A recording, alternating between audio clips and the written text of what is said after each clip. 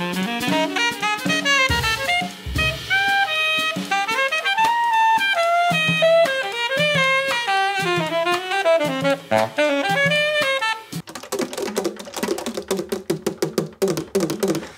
are so many advantages to being able to work from home, and I am so grateful to be home with my family, but one of the major challenges when you have young children is avoiding constant interruptions. So this is going to be my backup keyboard now, this one, right? Yeah, Can you your show me where the batteries go again, just in case I forget? Oh yeah, there. See? And if you record, you can record it if you plug it in there. I can show you.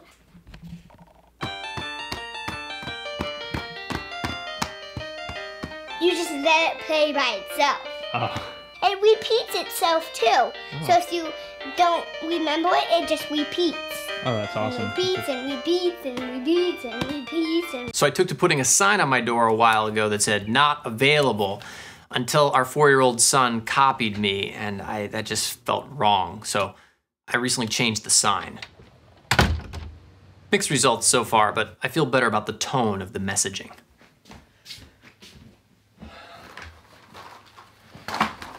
Like my new keyboard? See that poster on the wall? Over the course of the past 6 months, I've come to basically ignore it. I've made plenty of these, but not so many of these. In fact, the only thing I've really made more of is hair. Still haven't had a haircut since like early February, but that's another story.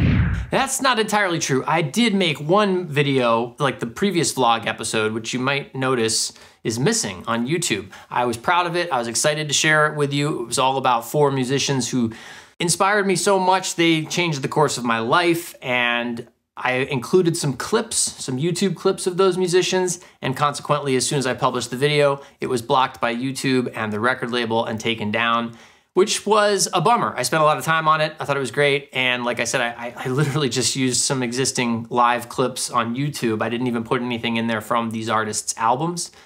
And it's just weird because you can go on YouTube and search for songs and those albums that are randomly uploaded by all sorts of people, and they exist. They haven't been taken down, but my video where it was basically like an open love letter to these people and their music and encouraging you to go check out this music, and that got taken down. So that was a bummer.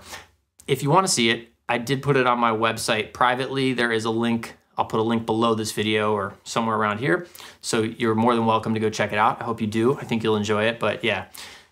From now on, the secret vlog, it's not on YouTube. I also wrote a saxophone quartet a little earlier this summer, which, although it hasn't been recorded or released yet, the process of doing that was both cathartic and creatively fulfilling.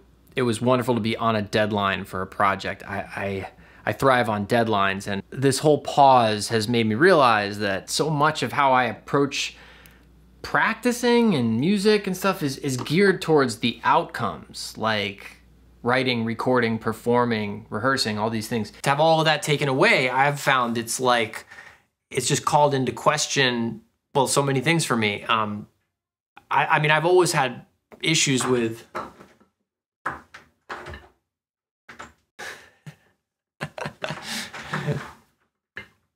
you trying to come in? Do you see how my foamy worker works? Your foamy worker? Yeah. You want to go with the diamond? Okay. Or the juice maker? Oh, the juice maker. Whoa. So you have to go outside. Okay. There it is. Oh, it's right there. It went through here. It worked. Yeah. Okay. Special camera. Okay. Where were we? Well, where does it leave me? I mean, I've always battled with practicing mostly from a too much to do, not enough time standpoint. And, you know, I'm efficient with what I do in that practice time that I carve out for the most part.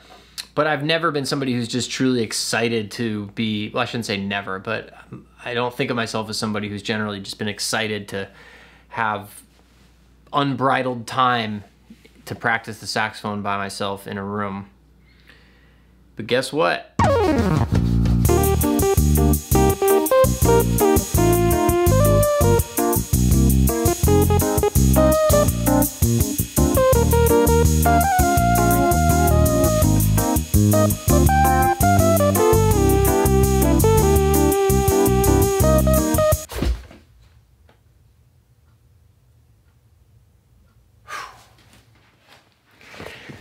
I got a text the other day from my buddy and longtime musical collaborator, Yannick Gwizdala, just letting me know that it had been exactly 6 months since we came home from our European tour. 6 months since playing a concert, since playing a show. 6 months since playing music with other musicians. 6 months since playing music for people. And on top of all of the things that have been going on in the world, I think I've also been mourning that loss of musical community and fellowship and, you know, all the things that one practices for. So my quest right now is to refocus and stop looking for or using excuses and start looking for opportunities. And there are a lot of opportunities right now, and there's so much to be grateful for. This ability to be home and be with my family is absolutely incredible. Sid, mine is not. Can you make it like Hudson so that's on the top of my head? That's a good. Hey, get your mouth out of my...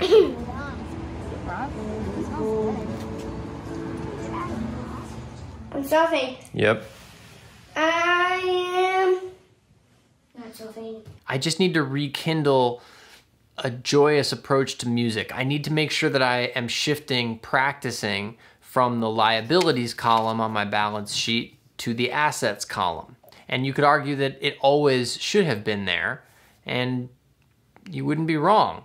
But for whatever reason, that's just the lens that I've traditionally viewed it through, is like, oh, I need to practice. I have to practice so that I'll be ready to play. That's been a large part of it. And right now, the be ready to play part is it's just me. The reason I went to get this book. So, I mean, obviously, I've been getting my butt kicked by the resistance. That's nothing new.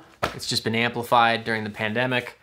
But this book I read a while back, and it was enlightening in that Gretchen Rubin, the author, identifies 4 personality types, one of which, the one that I am, she calls the obliger. And this is somebody that meets outer expectations but resists inner expectations. Woo! Basically, in a nutshell, I'm a person who processes my world outwardly. I tend to make the most sense of things for me when I verbalize them, communicate them, share them with others. Otherwise, they just sit in my head bouncing around like a bunch of... This room, perfect visual representation of what my brain feels like lately. Clutter, so much clutter. Stuff falling all over itself. I'm not sure what to do with it. So I have a 3-part plan to get myself out of this rut, to get unstuck, to get some creative forward momentum going again. 1, listen to more music. I find it's been too easy to just consume other things, other forms of media, whether that's Netflix or a podcast or, God forbid, the news. My balance has shifted too far in the direction of consumption versus creation, and I need to reconcile that. And one of the things I need to do is listen to more music that gets me excited and inspired. Seems obvious, but specifically, I am making my way back towards some of the recordings that got me so excited in the earliest years of my journey. Number 2 is to not just practice more, but to focus on developing a daily practice. And I don't also, in that regard, I don't just mean practicing every day. I mean developing a daily practice like one does with yoga or meditation, other things that bonus chapters I would like to add in. But first, I need to get the practicing part right. See, for me, if I practice in a day or if I don't, the difference is less in what happens to my playing and more what happens internally to my chemistry. I'm a nicer person, both to myself and to my family, when I've kind of taken care of business, so to speak, on the horn, done things that I need to do. So I want to develop, like, and this shouldn't be difficult. I'm sure some will watch this and just laugh, like, what, you dope? Like, how is that even difficult for you? But it is.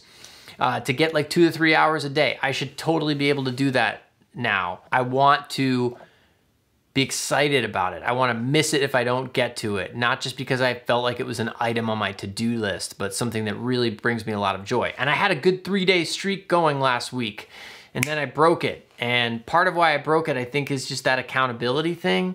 That 2 to 3 hours, 5 days a week. That would be great. That would work for me. And speaking of practicing, because this has been a topic that's always going on and coming up in my virtual studio, but recently it's been something that come to the fore. Just different people expressing their personal challenges with practicing and progress, etc. And I have been thinking about this a lot. What makes practicing the most worthwhile for me is to have a balance between mechanics and mystery. So whether this is like, if I have 2 hours and one of them is spent on mechanics, like craft work, and other on mystery, artwork, or if it's like a couple of days of really doubling down on mechanics, and then a couple of days of mystery, just within a semblance of time, within a session or a day or a couple of days in a week, to have this balance. Mechanics for me is anything that I already know and am aware of, but just need to sharpen, do better, do slower.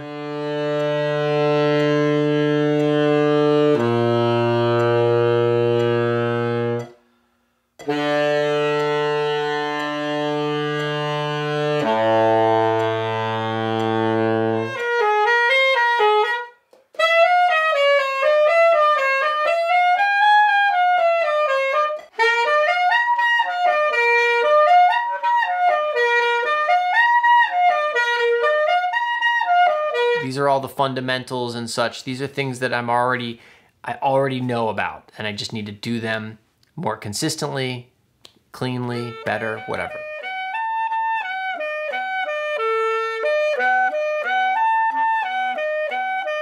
Mystery is playing along with some music I'm unfamiliar with, transcribing a solo I haven't dug into before.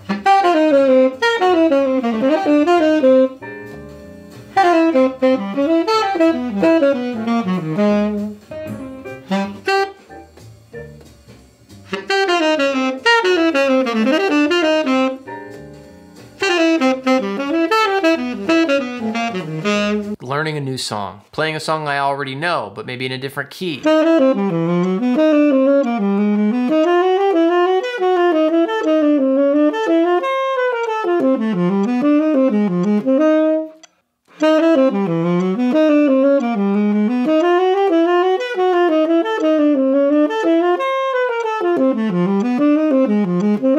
Doing anything different, trying some odd time signature work.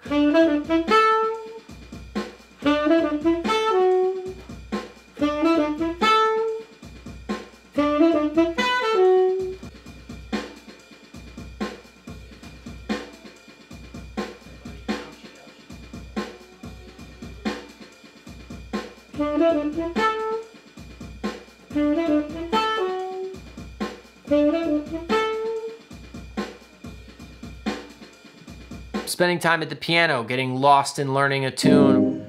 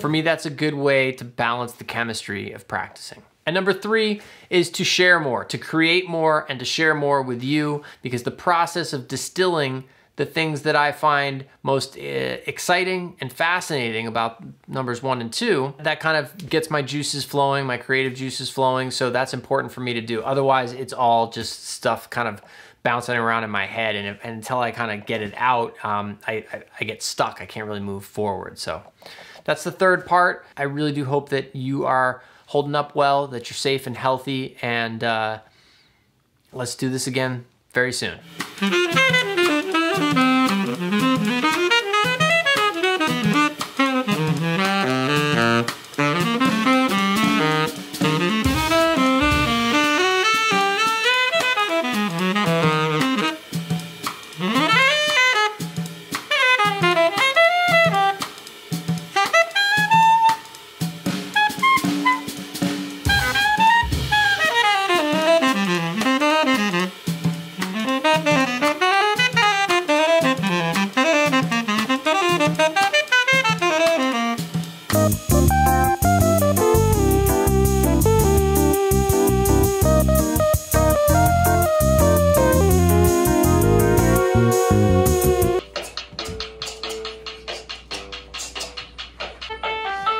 And then jump down. Okay.